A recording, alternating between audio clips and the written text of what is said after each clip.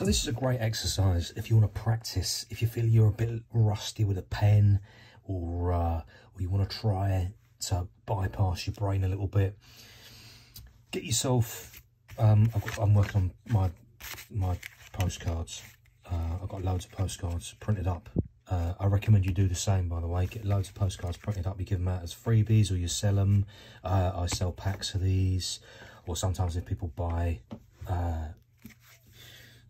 larger items off me and stuff like that, or artwork or prints, you get some postcards for free, all that kind of stuff. And sometimes I do little illustrations on them, do little freestyles on them, and that's what this is all about, really. It's about freestyling, because you want to be bypassing the brain as much as possible. I do work in pencil because I just prefer it, but they're very loose sketches, as you'll see. It's all time-lapse stuff, so you know you'll have to watch carefully. You might have to freeze frame a little bit, but I've done I'm going to do 6 back to back, and some in colour, some in black and white. Just jam it, basically. Just chuck stuff about, and it's just about trying to get past what my brain is thinking and just have a bit of fun, really. And I need to do a few of these sessions, to be honest, because I've not done letters for quite a long time.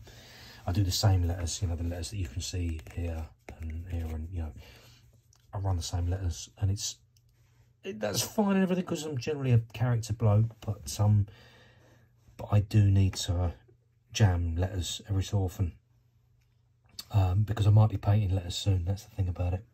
I might have to paint some soon, and you want to be confident. You always want to be confident going to the wall. I always freestyle on the wall as well. I don't work from a sketch, so I need to be able to know what my letter forms are. By the way, that is why we blackbook. That's why we illustrate so much on paper. You want to do lots and lots and lots of work on paper, because when it comes to the wall, you won't need a sketch. I promise you. I haven't worked for a sketch from, oh, I don't even know,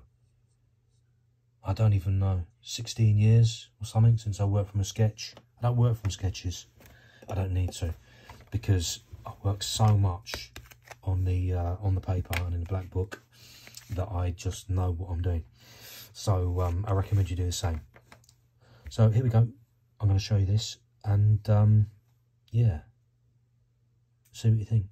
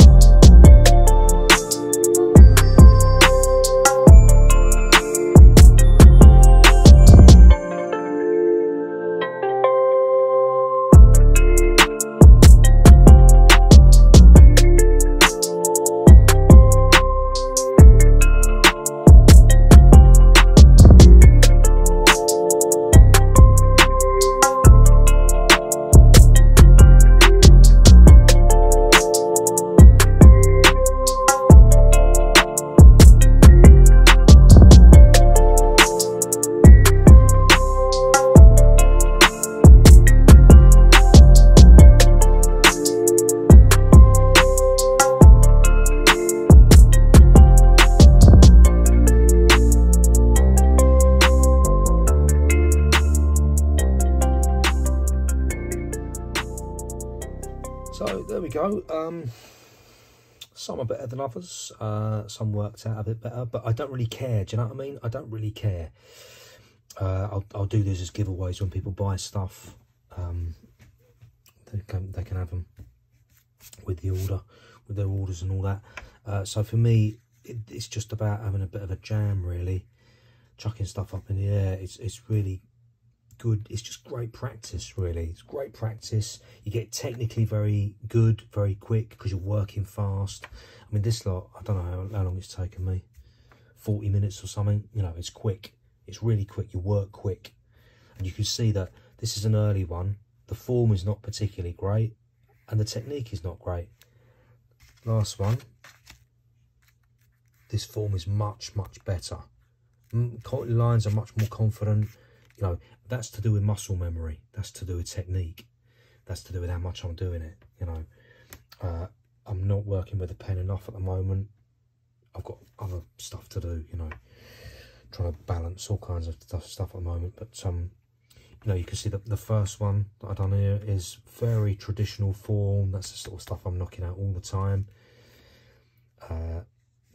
That's bound to be where I go. That's my safe place, you know, go to this kind of form.